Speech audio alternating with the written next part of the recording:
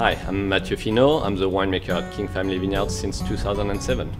So the winery is located in Crozet, Virginia. So it's a small town near Charlottesville.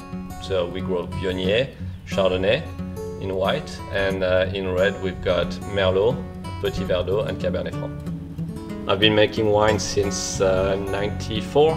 So I'm coming from France, obviously, from the wine region, and I've been traveling a little bit everywhere.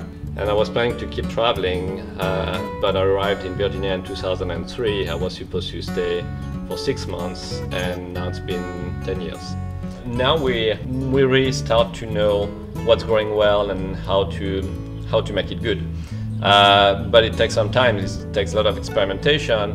It takes a lot of also knowledge about winemaking and vineyard management, because the most challenging part maybe is when you decide to plant a vineyard, it's to choose the right spot, because that will create a big difference into the way the wine tastes at the end.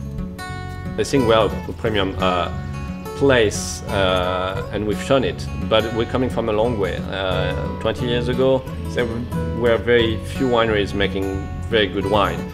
But now we start to have some recognition from the press, and not only locally, but nationally, and even from England and things like that. So we really have something going on right now, and this is what I want the general public to understand now, is there's no reason to be ashamed of Virginia wine. We are making good wine, and we've proved it to the world already.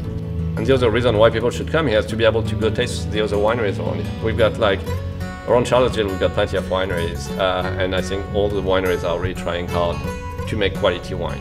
And there's different tastes for everybody, but everybody trying to get the quality right.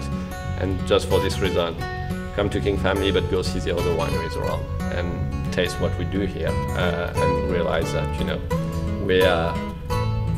we're good.